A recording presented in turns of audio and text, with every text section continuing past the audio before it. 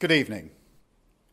In the last few hours, the Iranian regime has launched over 200 ballistic missiles at civilian targets in Israel.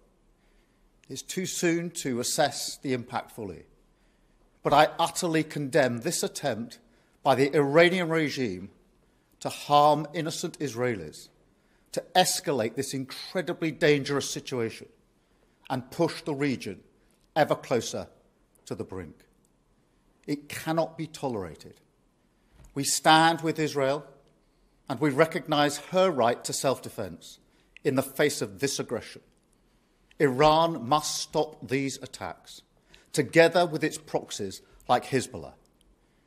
Iran has menaced the Middle East for far too long.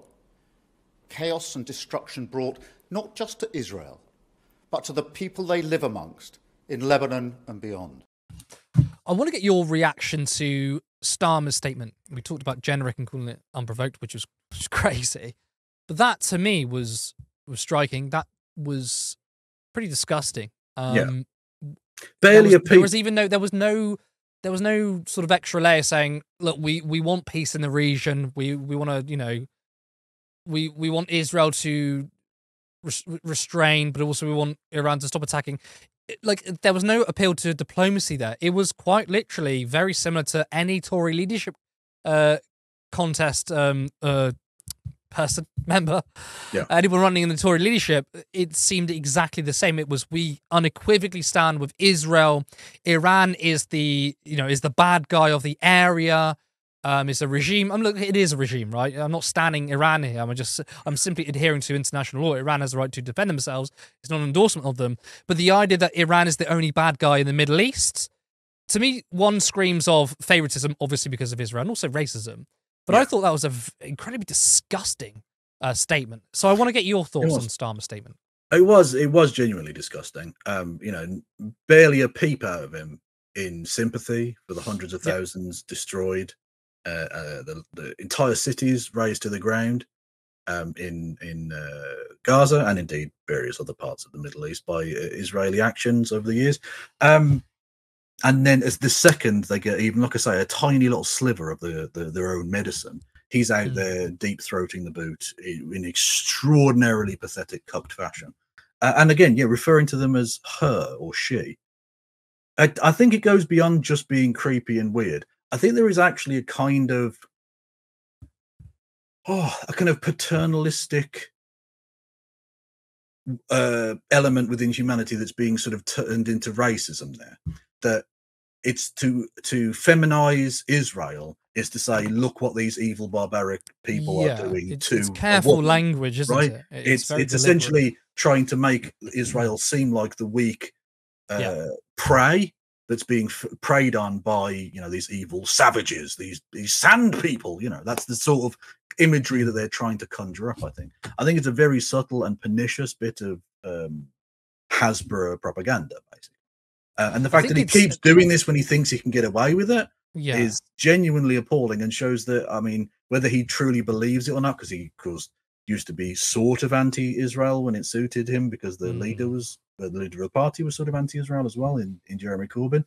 But now that he can get away with it, maybe he's showing his true colours. Who knows with Keir Starmer? Who knows whether he truly believes anything? Whether he has a single political thought or theory or set of principles in his head or not? I think he would happily sell out Israel if America told them to, or whatever. If the zeitgeist changed. If America says it, that's if you want to know Keir Starmer's allegiance, it's the USA. And I think why does he keep referring to Israel as her? Part of it is that sort of racial supremacy, as you alluded to. Yeah. But also, I think, and I've found this particularly with Keir Starmer, I've seen it for years. I think he's a huge sycophant. And I think he has this weird fetish or fetishization of appealing to power or groveling for power. Like the way he speaks when he talks about how we've got all these businessmen coming into the party, these rich billionaires. The way he speaks is like they're his little master, and he's like, "Yes, sir, yes, sir."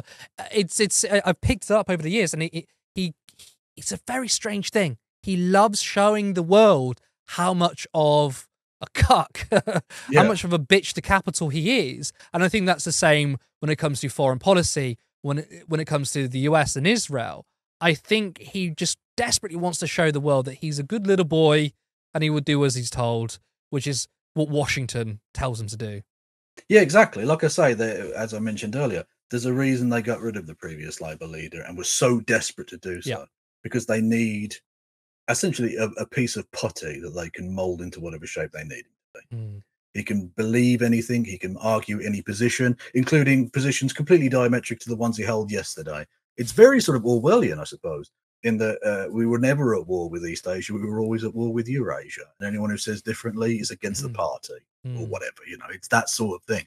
He will say whatever the powerful want him to say, basically. And again, I refer to him as different to the powerful because I don't think he ultimately is that powerful. I think he's at the behest of people like the Labour Together folks, the Pat precisely, McFadden, yeah, and people like that. I think, frankly, the government is being run by two women in a very girl boss way, in Rachel Reeves as Chancellor and Sue Gray as, I don't know, de facto Queen or something. I'm not sure. So yeah, he's ultimately he's just, yeah, he is a kind of cock. He's a pathetic toadying lackey who is quite happy about that in a way. Yeah, it's sort of sad. Yeah, I agree. Starmer's not particularly powerful himself. He's obviously in a position of power. But the real people behind him, Rachel Reeves is one, Sue Gray, but also Morgan McSweeney and the Labour Together lot. Yep. Don't be surprised if Labour Together dispose of Keir Starmer and put in Streeting or Reeves. Yeah. The whole, I mean, a couple of weeks ago, I went into the sort of obviously the anti-Semitism crisis, the one that's concocted by, it turns out, by Labour Together. They specifically looked for, as you described, a bit of putty. You mold him. He's a vacuum. He has no political principles. Maybe there was a one time when he was younger and he was vaguely anti-Israel or pro-Palestine. He probably had some principles as a kid in uni, but now he's not. He listens to the ear of like I said, McSweeney.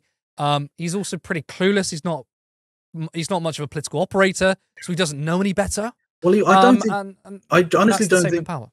Yeah. I don't think he was supposed to be prime minister. I think the plan was that he was going to be a kind of Kinnock figure, change the party into something vaguely centristy, centre right, and then Tony Blair would come along, either Streeting or whoever, to be the actual prime minister. But the Tories were so disastrous that the kind of schedule was way ahead of where they thought it was going to be, and so they're sort of stuck with this very unpopular carpet salesman.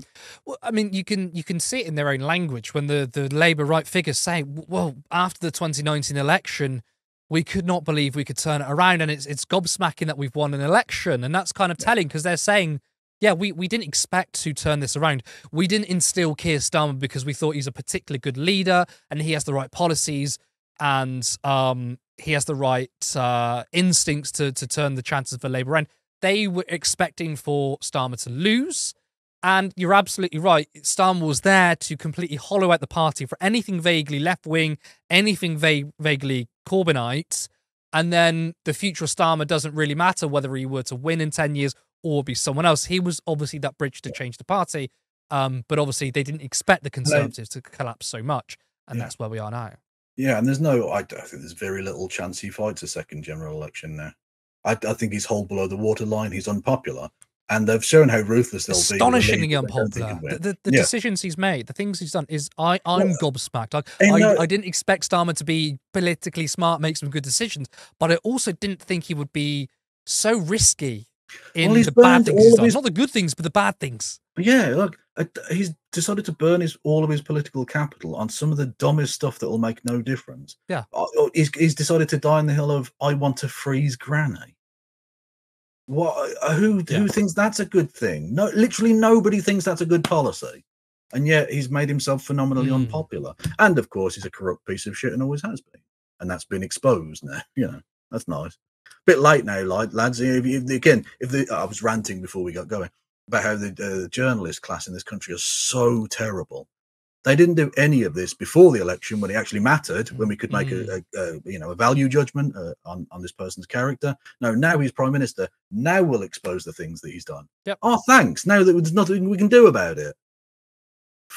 Absolutely. The media's a good segue into the plug, because look, no one called out Starmer and Labour and their big billionaire backers.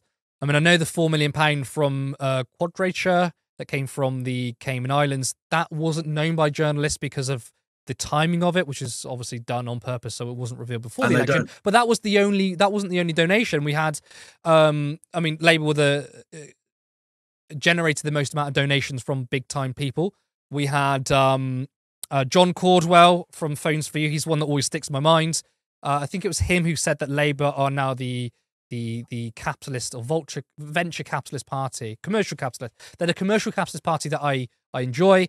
No one said anything then. No one said, oh, look, all these former Tory donors, even Liz Truss supporters went to the Labour Party. No journalistic integrity, but obviously after he's in, people in the media want to look like they're doing their job, and suddenly they start talking about Wahid Ali and his donations. But even still, when they call him out for it, they're not even talking about bribery or what it means. They just say, well, it's indulgent. You know, he's indulging himself in clothes. The biggest criticism you get, I mean, it's a good line, which is, look, he's scrapping the winter fuel payments whilst also taking freebies.